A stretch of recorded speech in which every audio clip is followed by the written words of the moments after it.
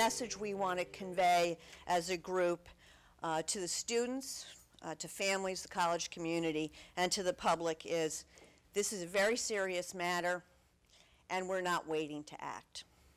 As women of the House and Senate, we are committed, determined, and united to take action to address sexual violence on our school campuses. When things began to happen at UConn and some of the young women there were saying they really didn't feel that they were heard or that efforts were made to make their environment safe, that's something that resonated with all of us across party lines. Obviously, their allegations were of paramount concern to us, and we wanted to go back and look at the policies and procedures and what, if any, Connecticut could be doing better. The bill takes that existing legislation and requires universities and colleges across the state in a uniform manner to have clear memorandums of understanding with the providers, independent, outside providers of services to help victims,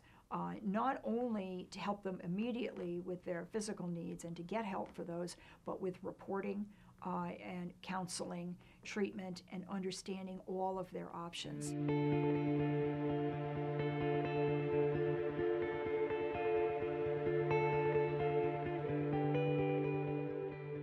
I think that was really what was disturbing with the cases at the University of Connecticut and the other cases that came to light was really how students were handled afterwards, after reporting an incident.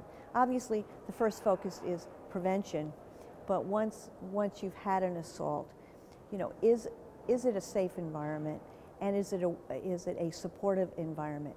Do students feel comfortable coming forward and reporting? Do they know they're going to be treated well and supported? I think that for us the ideal outcome is that institutions are taking a little bit of a larger responsibility, and that the responses in some ways are institutionalized so that across the campuses everybody has access to their rights, everybody knows what those rights are, what their various options are, and that survivors across the board feel supported in whatever option they might choose after surviving a sexual assault. One of the other things that we know about sexual assault is that we need ongoing training, so annually, making sure that S.A.R.T team members are trained annually. A S.A.R.T is a sexual assault response team, and what they are is anybody the survivor might come in contact with or need to come in contact with following disclosing a sexual assault. So for example, you definitely would want victim advocates there, both on and off campus. You would want law enforcement or whatever sort of local police force might be present on the campus. You certainly would want outside police. You would want maybe a prosecutor present. You would want folks in health and wellness present. You would want counseling present. Anybody that a student might need to interact with. The bottom line with sexual assault on college campuses is we expect to send our students to a safe learning environment. Learning's not going to take place if someone doesn't feel supported, if they don't feel safe, and that's a basic. Whether you're a parent sending your child away or a student who's away from home for the first time, you want to know that you're someplace that is not tolerant of sexual violence on campus.